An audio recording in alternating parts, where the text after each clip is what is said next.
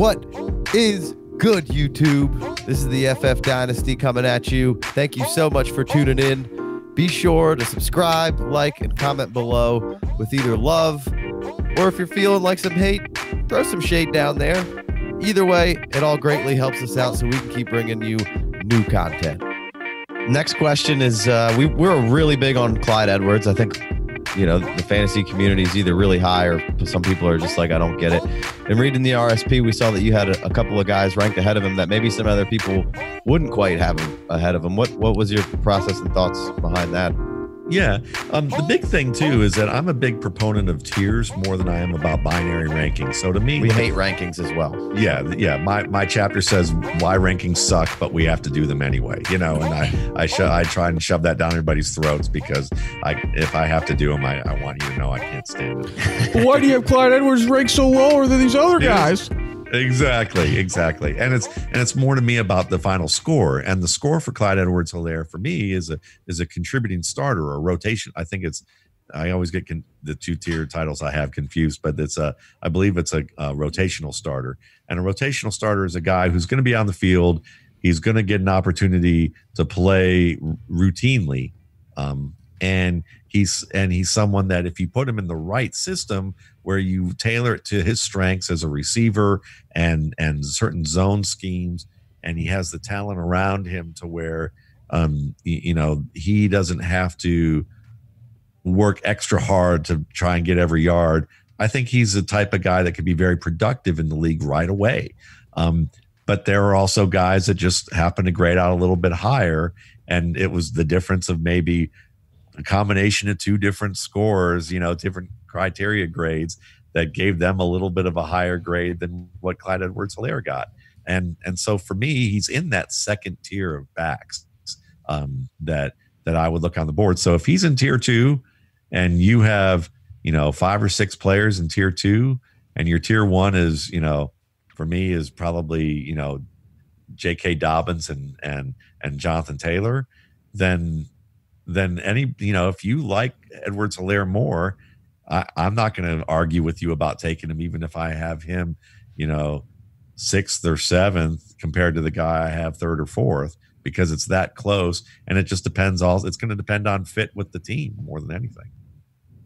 I think that's pretty fair. So I have a question. If you're in a rookie draft, I'm assuming you play Dynasty football, right? Right. This pretty much that's most of the stuff I do these days. How could you not?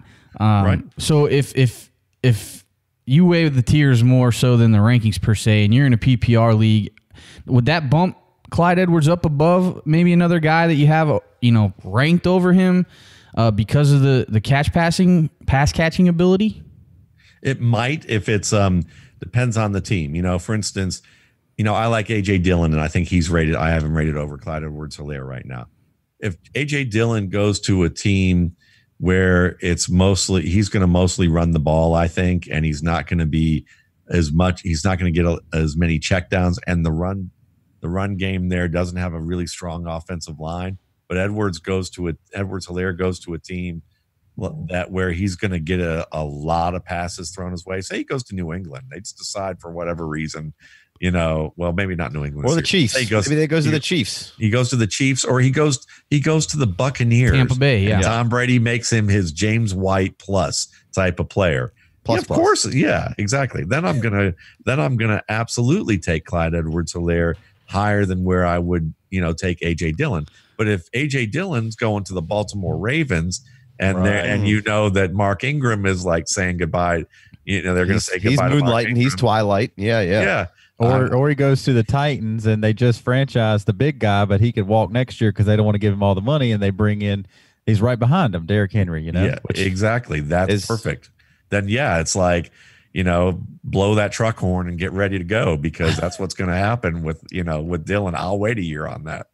Yeah, well, I appreciate that. I'm sorry, Kate. I appreciate that scheme fit means something to you, because scheme fit means a lot to Casey and I and Jay and myself. I like the part where the RSP is football first, and then you put a fantasy spin on it. Obviously, we're a fantasy football podcast, but we like to talk football, and then we talk trades, we talk rookie drafts, we talk fantasy football, but we're going to talk football first and foremost. and all that. The scheme fit comes into play. You take a player like A.J. Dillon and you put him. Baltimore Ravens is perfect. I was thinking Titans, but you put him in one of those systems. You know, a guy that's made to carry the ball is about to carry the ball. Yeah. Or if he goes somewhere else where you're like, oh, this play that there's bad franchises and they just, you don't know why this team even picked that player. They don't do that.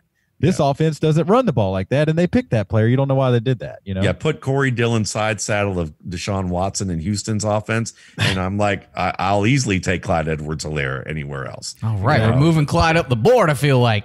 Do you feel like that you can, and as far as maybe fantasy, or I guess you could apply it in regular football, do you feel like you could maybe overrate landing spots sometimes? Like, you know, everyone was upset that A.J. Brown landed in Tennessee, and then, you know, you see it kind of quickly turn around. Chubb in the Browns, you see it kind of quickly turn around. Can you get maybe a little too caught up in that sometimes, or how do you feel about that? You absolutely can, and those are good examples of that worked out for me, because I actually had Brown as I said, I wrote last year that he was a great fit in Tennessee despite what anybody had to say, and explained why, because of the slot factor and the fact that Mariota and both Tannehill shared the slot receiver that they slot love that they both had, who had one of his most productive careers. And I can't remember his name. He's out of the league now, but he played in Miami and Tennessee and had his best years with both those guys for like a 2-3 year span. And I'm thinking, how are you not going to love the fact that he plays inside and he's going to get a lot of these looks, and he'll get inside and outside opportunities. But you're Rashard right. Rashard Matthews. Yeah, for sure. That was it. Rashard Matthews. Thank you. Hot and heavy on that guy for a while. Yeah. But I mean, again, you know, this was to me that makes sense. But again, it is, if you can get enamored too much with a certain fit, and part of that does have to come down to whether or not it's just because he enters the team as a starter. Like, people may look at it and say, oh man, David Montgomery has a clear track to become a starter for the Bears. And that's great. Well, if, you know, as the season goes on and you see that the offensive line isn't healthy, terrible, and Mitchell doesn't process well, then it's not good. Or if Miles Sanders was more of a gap runner.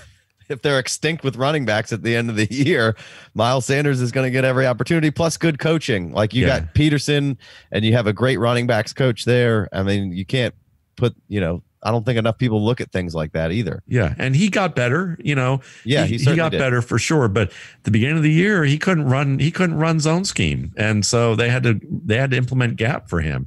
And we called him an athlete playing the running back position who never had to learn how to play the running back position, because he was kind of kind of like maybe he was the 7th grader who was shaven early.